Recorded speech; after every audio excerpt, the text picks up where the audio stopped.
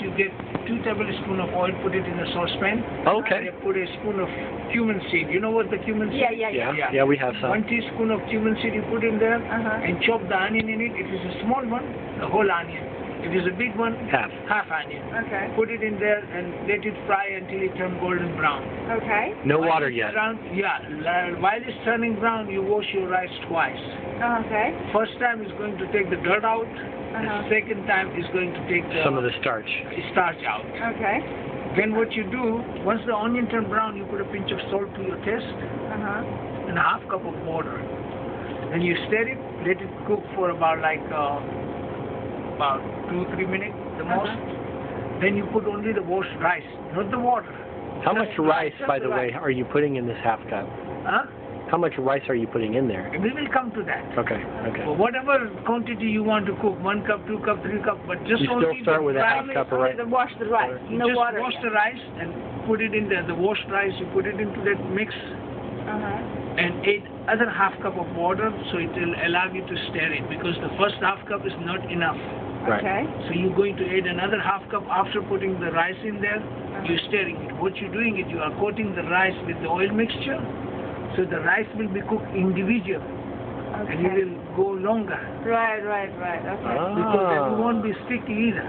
Right. See, this is always important in the explanations, is like the why you're doing it. Why you're doing it, exactly. The mechanics of it, the science of it, the chemistry. Yeah. So once you put the rice in there, then you pour the water to bury the rice. Okay. Now comes the quantity. If you're cooking 1 cup of rice, then a 1/4 inch water above the rice level. Okay. If it's 2 cup, then a 1/2 inch. Every cup of rice you add it up, you add another 1/4 inch of water above the rice level. Okay. And you're cooking this in a pan, not a pot. Is that correct? Saucepan. Oh, saucepan. Okay. Yeah. You don't need a... And then what you do, after putting the water, you cover the lid on it, let it cook for 20 minutes.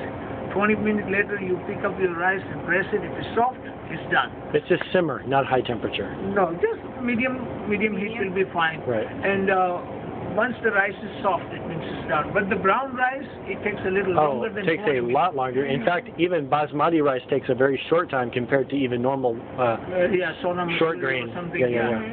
But if it is the brown rice, then you have to leave it for a little longer. And you press the rice. If it's soft, means it's done. If it is not, because sometimes the rice are stubborn from one to the other because they come from the different bromines. So the growing is different.